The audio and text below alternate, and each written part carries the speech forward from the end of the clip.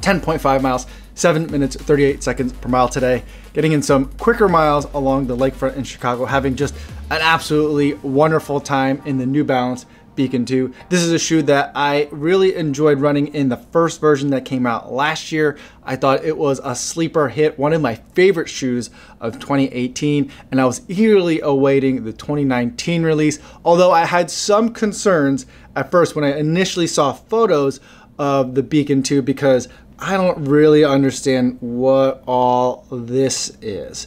And the story for this year is that the midsole is largely unchanged for the Beacon in the second iteration, but all the changes it seems to be are in the upper. The midsole has that lovely ground contact fresh foam. Now within New Balance, there's many kinds of fresh foam that exist out there. Not all fresh foam shoes are created equal.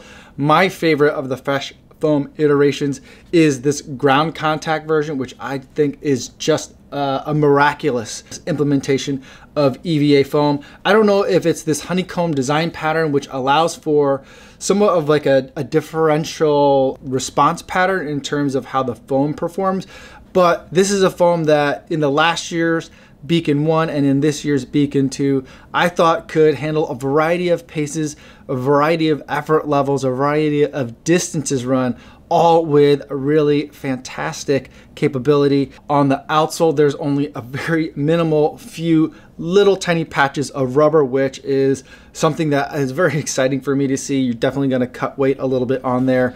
And I think it's the combination of this fresh foam EVA, which is very light, and this minimalistic rubber that leaves this shoe feeling extremely light. It's much lighter in hand than it would look.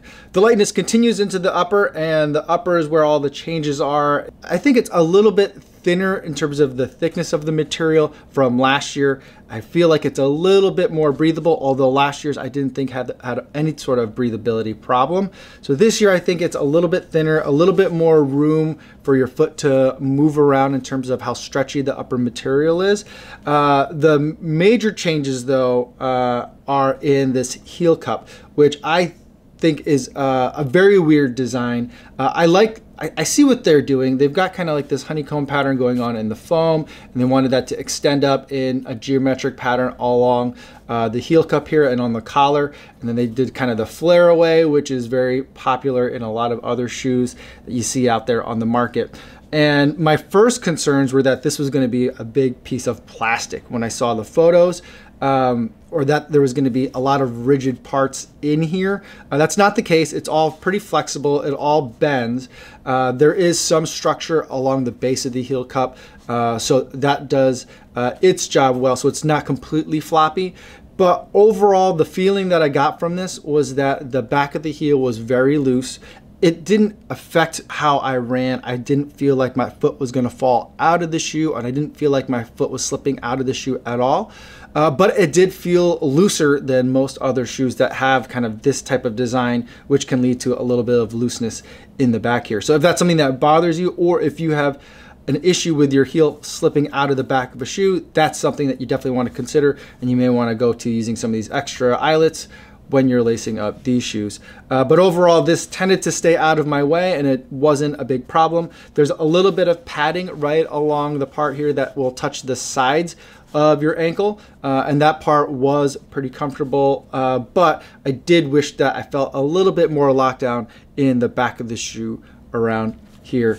The other fortunate thing about this is that it's not heavy at all. It does seem to be relatively light, and I'm not sure if it's too early to kind of mention it, but something that has been an issue with I think pretty much every New Balance shoe that I've run in was that the insoles will slide out. I haven't had that insole slipping issue yet. Usually the solution is pretty simple. Get some spray adhesive, put it on the bottom of that insole, then just glue that down. I haven't had to do that yet. 10.5 miles usually takes a little bit longer than that for that issue to rear its ugly head. But I did get the shoe pretty wet today. I did put it through a little bit of a beating. And so the fact that it's not an issue yet gives me hope that maybe it won't be an issue. I'll follow up later on if that does happen to be the case.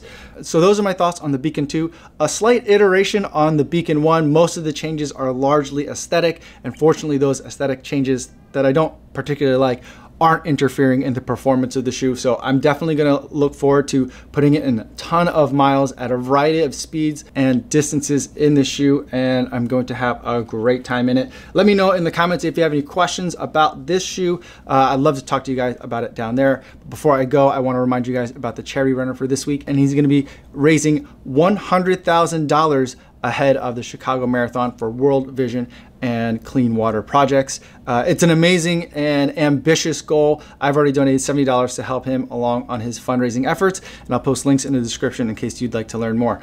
And that's all I have for today, everybody. Thanks so much for making it to the end of the video, and I'll see you guys tomorrow. Yo, what's going on?